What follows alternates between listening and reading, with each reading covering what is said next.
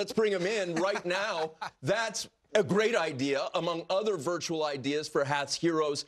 You founded it in 2019 to give back to first responders. This is something that's near and dear to your heart because in your family, you've had first responders.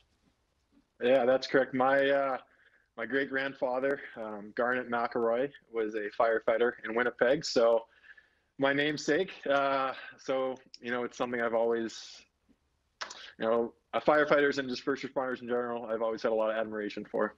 So Garnet, people can now bid on a live auction for different kind of prizes, including, as Tony had mentioned, a home-cooked meal by you or with you? And if it's going to be by you, virtual, what is your specialty? What are you going to cook up for? If I'm going to bid on this, because I kind of like it, I'm hungry, what am I getting from you? What's your specialty?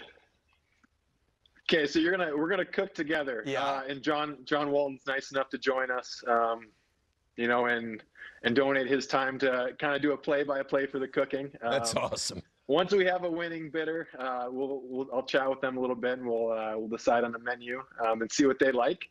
So I don't want to get them stuck with something right now that they won't like. But yeah, it'll be a 30-minute experience, and John will be there, and we'll be FaceTime the whole time throughout it.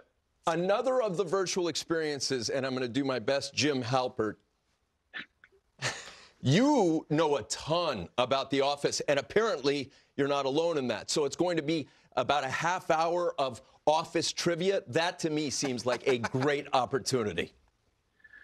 Yeah, so we're going to do it. Nick Dowd was nice enough to hop on and join the game show, as we're going to call it, with Joe Beninati as being the host.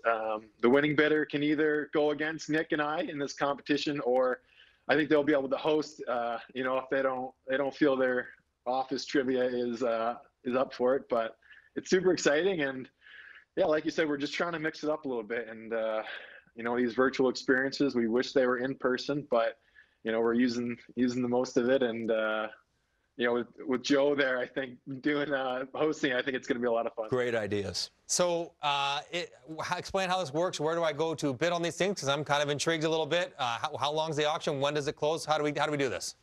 So it's closing on December 30th in the afternoon. And if you go to washcaps.com/HathsHeroes, you'll be able to find out a lot, right how to get to the auction page, as well as looking at our past initiatives we've hosted and learning just a little bit more about Hath's Heroes. And you'll see a couple pictures of my great-grandfather there as well, and just kind of getting a little background story on how we've been able to come together with the community and really support the first responders in the DC region. We are looking at some very impressive numbers indeed. Well done indeed. I want to hit you with a number that everybody around the NHL is impressed with. 5 consecutive division crowns. And certainly what we're hearing about hockey this season is that division play is going to be very important.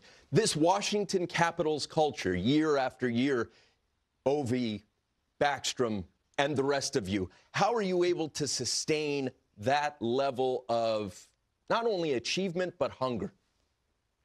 Yeah, I think you said it's the culture that's in the room, and it's really those leaders that bring everybody up to speed. And you look at the history of that winning culture, and there's no wasted time. And it's I was fortunate enough to come in last year and come into a room that was so prepared to win night in and night out, and it's one that it's really exciting to be a part of. But every game you go into it, you get those leaders that are just giving it their all, and knowing how important those points are throughout the season. And then like you said, they've won a lot, and we really hope to continue doing that. Garnet, you'd been kind of well established into your NHL career, clearly an NHL player, had some good years with Calgary. What's it like walking into that dressing room in Washington? Because even though you're an NHLer, was it a little bit intimidating knowing the personalities and success that you're going to walk into?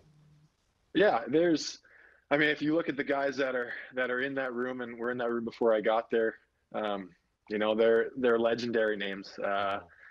You look at Ovi, you look at Nicky, and then you think about like when you were watching the Olympics and watching Osh in the shootout. So walking into it, I definitely had a lot of nerves, but I was really welcomed. It was really, kind of relieving to realize that just how good of guys they are and how much they want to win. And, right from the second I got in there, it was, hey, let's get on the same page and let's go to work. And, this is how we act. This is how we come to the rink, and this is how we prepare. So, let's do it, and let's do it all together. It was Arsenio Hall that began each show with, let's go to work. Oh, well played. He's What too a young legend. for that, But what we're talking about, namesakes, and I definitely looked up if you were related to Anne Hathaway, because either Johnny or I loves the movie The Princess Diaries. Oh, my gosh. It turns out that you're not. Did he say, oh, my gosh? Yeah. Hopefully this is a rehearsal. This isn't going out on TV, is it? I think it is. Let's continue. Let's talk about hockey. NHL Network. So, getting ready, going to work. Hockey fans can't wait to watch you guys play. What are you and the team doing to be ready when the time comes? Yeah, right now, obviously with the pandemic still going on, and our team, and I think across the league, has done a great job of getting the guys back into the training facilities. And right now I'm down in DC, and we have ice 5 days a week, and we have a big core group of our guys from the team who are here training every one of those days the rink's open. So it's getting competitive, but it's getting, all those guys in the room are really eager to get going, just like the fans. And, we hope to see the fans in there as soon as possible, and we really hope to get these games going as quick as possible as well. All right, Garnet, you can't say yourself, but every team has it. I went to 1,000 summer skates. There's always one guy who gets pretty competitive early, who runs his intensity meter right off the charts. So you can't say yourself unless it's you. Who is that right now for the Washington Capitals out there? If I can say myself, it's probably me. No, that's tough. I'd say Tom Wilson and I aren't usually on the same teams in the scrimmages. Okay, I see what you're doing here, yeah. But it's a guy like Tom that makes it game-like, but knows, the right speed to go, the right intensity to have to challenge guys, and enough that, when you get off the ice, you still want to win for that guy. It's no different. So yeah, the mini games are fun right now, going against Tom. But when we get in the room, it's more talking about, hey, what can we do better? How can we, continue to evaluate our game and kind of grow in that sense. I'm not disappointing this Tom Wilson. It's good. I like that.